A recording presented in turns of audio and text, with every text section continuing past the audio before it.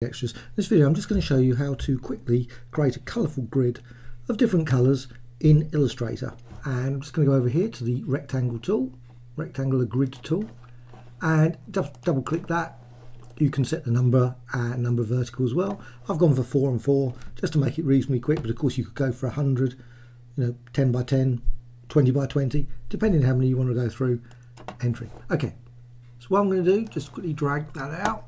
And now I could fill it all with a single colour, and I'm just going to go and click there just to show you can just quickly fill it all red. Now you might not want to do that, but what I want to do is actually have that as red, that one, etc. Now the key thing here is actually to prepare the swatches palette beforehand. I've actually created some colours here, and of course you just drag in various colours and just create them as basically swatches here. So I've got about 20 or so different swatches. So what I'm going to do now, I'm just going to go over to the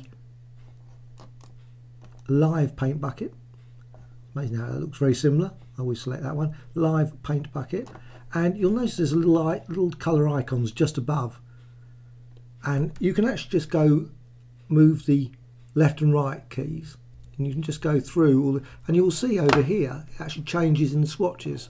So you can actually just change the colour. It just runs through the whole of that sequence of all the swatches I've added over there. So now, as it does that, I can just obviously just click there.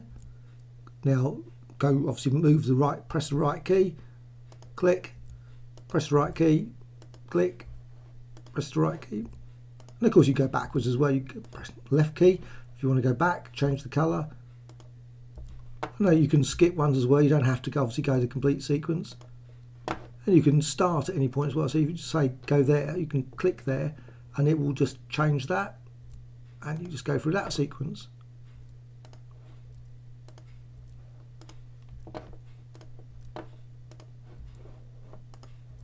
Right, and it just run through final colour.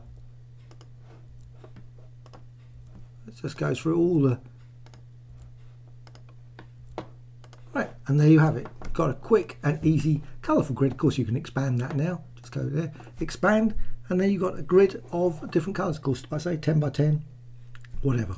So if you want to of course change the colour, you can also go over here and go to colour guide and use some of these and just randomise the different colours. And obviously then you've only just got a limited set. Obviously you might get duplications, which of course you've got some duplications there.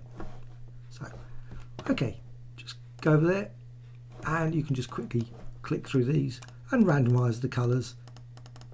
Maybe use a different group, just go for that one instead, and you can create very quick and colourful lovely backgrounds for your maybe websites, especially if you click OK.